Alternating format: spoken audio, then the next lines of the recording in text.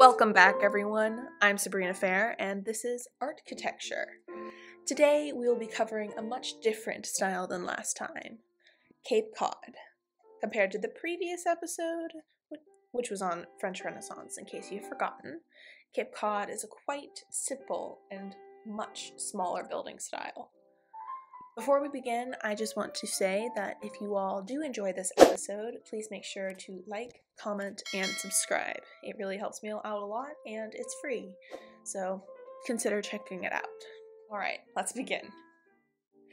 The Cape Cod style originated during the 17th century in New England, as the name Cape Cod indicates. The original houses were built by the Puritans, and they were constructed of simple, local materials for the purpose of avoiding the cod's vicious storms. Today, the Cape Cod is a 1 to 1.5 story house made of wooden shingles and framed with shutters. Originally, these shutters would be used to hold back heavy winds, but are now often screwed into the side of the house and thus made unusable. I personally believe that is quite a shame, but that's life. Cape Cods feature one large centralized chimney to keep the entire house warm. As far as the roof goes, it is steep to allow piled up snow to slide off instead of building up and potentially destroying the house. This is particularly important in locations that receive a lot of snow. While such a steep roof usually looks out of proportion in a Minecraft build, it works very well when broken up with these two dormers. In real life, dormers would increase ventilation, space, and light. As I have said, the original Cape Cod homes were constructed by the Puritans. The style was revitalized, however, during the 1930s through the 50s, and eventually became the quote-unquote poster house for the so-called American dream. They recognize this from old advertisements where a lovely vintage family is smiling in front of their nice new home with a nice new car and a nice new white picket fence in the nice new suburbs with a nice new job. It is practically this house that we have built today. Alright, now that the exterior is finished, let's go ahead and pop in game to talk about our palette and then the interior. As you all can see, I chose to go with stripped, warped stems for this build. And the reason for that is that most of the Cape Cod houses that you can see today are made in some sort of blue. While there are other varieties of blue, such as the blue concrete or some of the terracottas, I like the stripped wood because it has that shuttered look that is very important for a Cape Cod. If you do wish to do another color, I would say that the crimson version works very well too. It would be more magenta. The birch would be great, especially if you are just beginning a game. It has almost a beachy look if you would build it in game. Sort of like you're at the boardwalk and you see one of these small beach houses.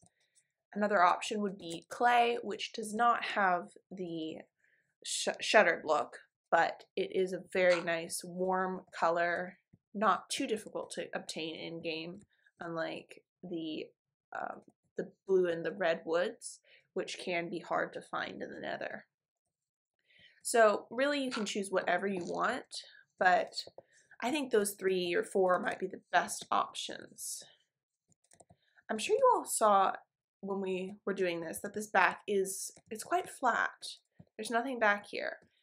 I would also recommend, if you want to expand this house, you could have a patio of some sort, a built-in fence off area. I'm not sure exactly, but it could be really pretty garden party sort of area.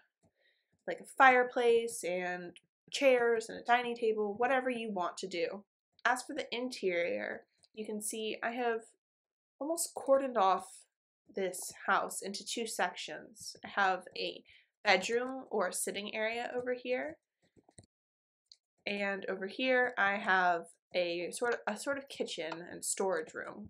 You can put whatever you want in your chests, and these fireplaces are really great. They can either look like a pantry, and you could pretend you have food in them. You could put item frames to label what would be there, or you could even cook some food on them, which I think is really nice touch. And when you're done, you just extinguish it. Come on, just extinguish it, pick up your meat, and you are good to go.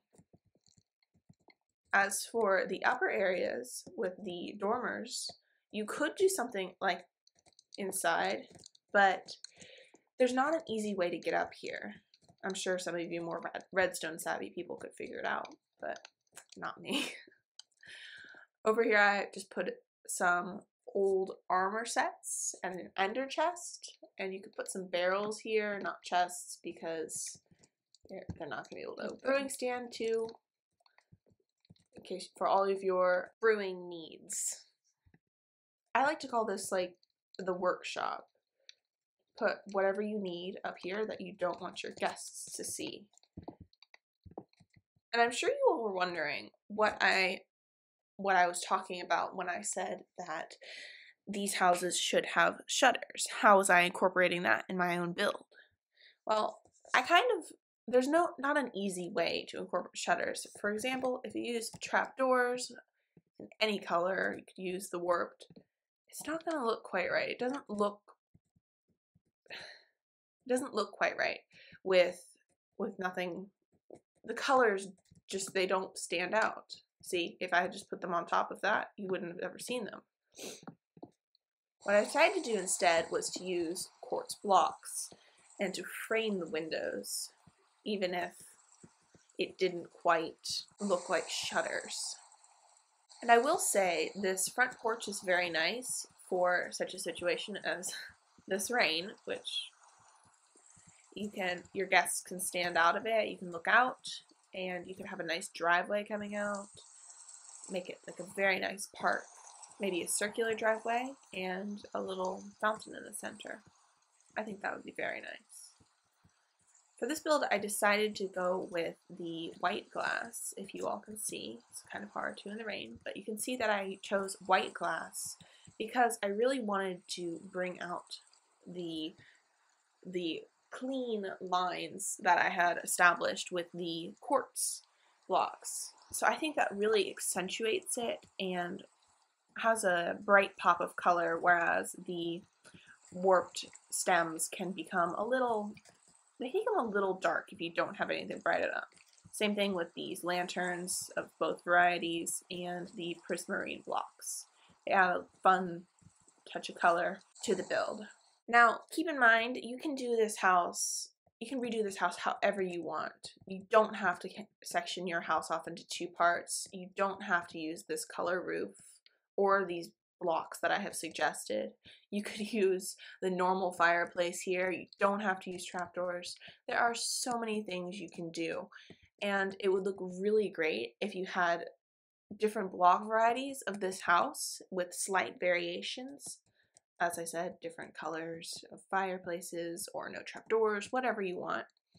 You could use any of the aforementioned suggestion block. You can use any of the blocks that I have suggested or whatever you want. It's really up to you. My job is just to provide some sort of idea of the shape and the history of these architectural styles. So you do what you want, and I would love to see your builds. So you can message them to me on Twitter. I am at SabrinaFairMC. But until then, have a great day, and don't forget to keep on building. Remember, it's practice that makes perfect. Bye, everyone.